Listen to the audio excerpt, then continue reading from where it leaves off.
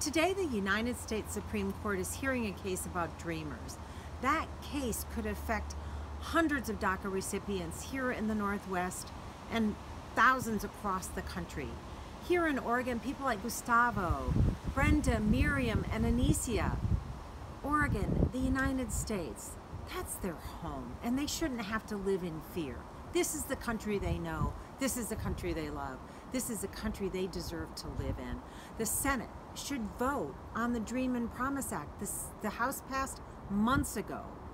I will continue to do all I can to help dreamers live their life without fear here in the country they know and love, the United States of America.